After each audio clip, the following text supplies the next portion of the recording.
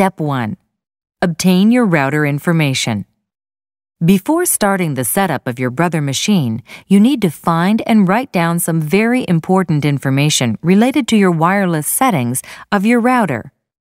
George will help you find that information. SSID.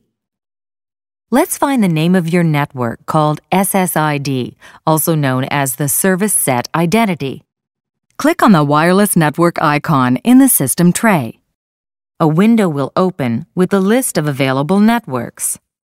Please write down the information of the network that says connected. This is your SSID. Step 2. Activate the wireless card of your brother machine. Press Menu. Scroll to Network. Press OK. Scroll to WLAN Enable. Press OK. Select On. Press OK. Press Stop. Your wireless card is now activated. Step 3. Establish a connection between your router and your brother machine. Press Menu. Scroll to LAN or Network, depending on your model. Press OK. Select WLAN. Press OK. Scroll and select Setup Wizard. Press OK. Your machine will search for the SSID. There might be more than one listed. When you see the SSID you wrote down earlier, scroll to it and press OK. Your brother machine is now connected to your wireless network. Step 4.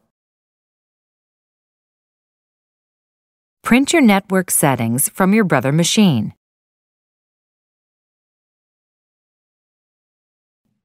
Press Menu. Scroll to Print Reports.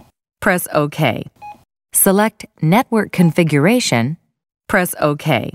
Press Start. You will find the IP address, SSID, and communication mode on the printed report. Step 5. Create a folder named Brother on your desktop. Right-click on a free space on your desktop and select New. Select Folder and name the folder Brother. Step 6. Download the full driver and software package. Go to solutions.brother.com to download the full printer driver. Select your region. Select your country and language if required. Type the model name of your brother machine in the search box, Search by Model Name. Note, type hyphen after MFC. Click Search. Click on your model in the search result window. Select Downloads. Select your operating system. Select your preferred language. Click Search. Select Full Driver and Software Package. Click on More Information. Click on Download. Please read carefully the end user's license agreement and click I accept. At the File Download Security window, click Save. Navigate to the Brother folder you have created earlier and click Save. At the Download Complete window, click Close. Step 7.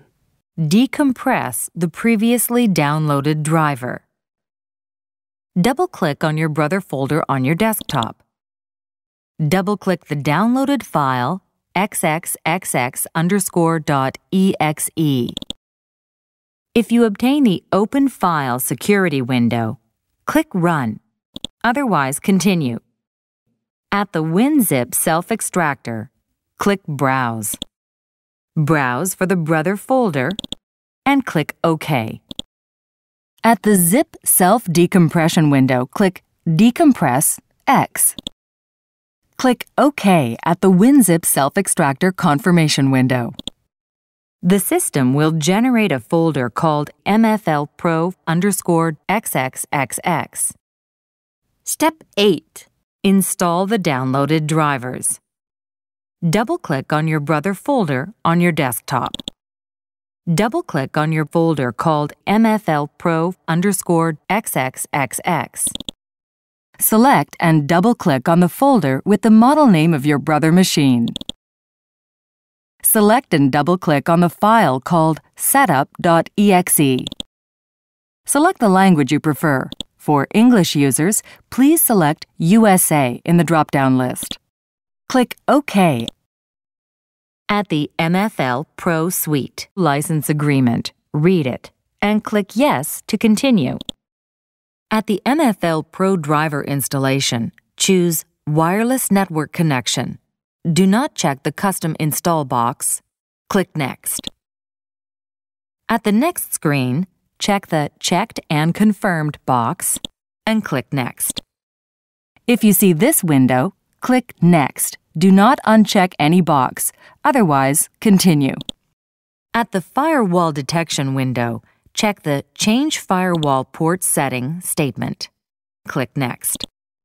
If you see this window, click Restart Later, otherwise continue. At the Would you like to install this device software? Check the Always Trust software from Brother Industries Limited and click Install. At the Online Registration window, click Next. At the Brother MFL Pro Suite Installation Completed window, select Yes, I want to restart my computer now. Click Finish. Please note that you will need to reconnect to your network once Windows 7 has restarted. You should now be able to print wirelessly. Thank you for your support, George.